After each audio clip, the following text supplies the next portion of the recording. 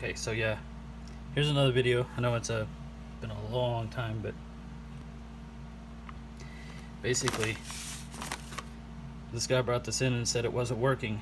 Sold it to him brand new,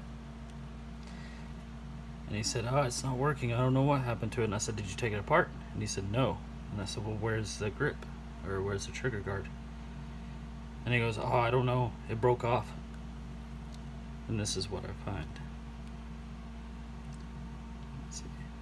Pinched wires here when I took it apart. Duct tape holding these two wires together.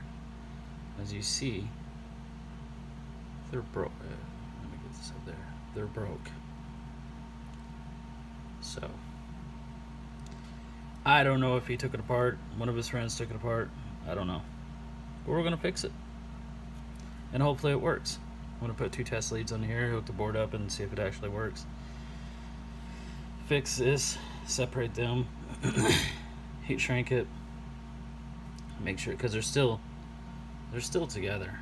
I mean, barely, but there's enough. It's not actually broken half. It's just, yeah. Anyway, I know it's a short video, but I gotta work with what I gotta work with. There's nothing wrong with the board. Doesn't look like anyway. Hopefully not. If not, we're just gonna have to replace the board and everything else. This is a TM7, by the way, so for anybody that wants to know.